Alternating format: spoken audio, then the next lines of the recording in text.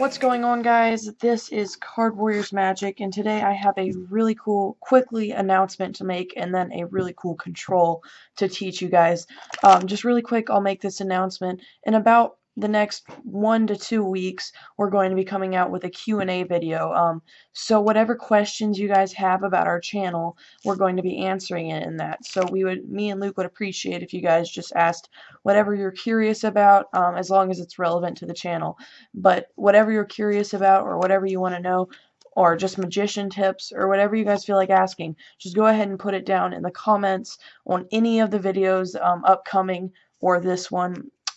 Just go ahead and put those comments down there, and we'll try to get those questions answered for you in the Q&A video. So be sure to do that, and I'll go ahead and teach you the dribble control. So what I want you to do is go ahead and tell me when to stop. Okay, maybe there.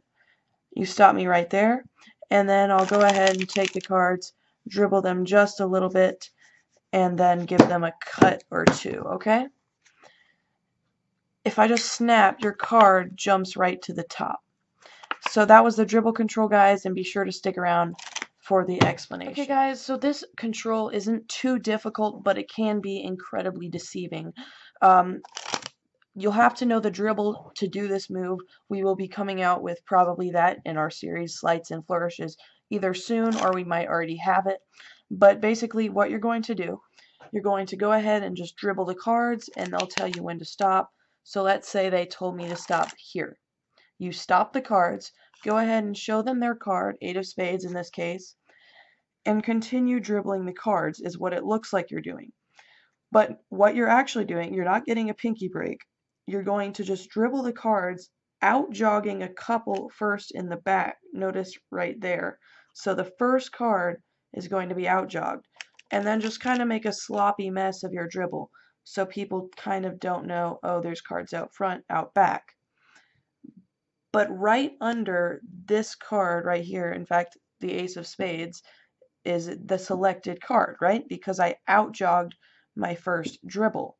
So what you're going to do when you pick up the deck is you're going to push your thumb forward and out and catch that thumb break, okay? Because the thumb break is right above the 8 of spades. You have that thumb break there, transfer that to a pinky break, and then just cut a couple of times down to your pinky break, okay?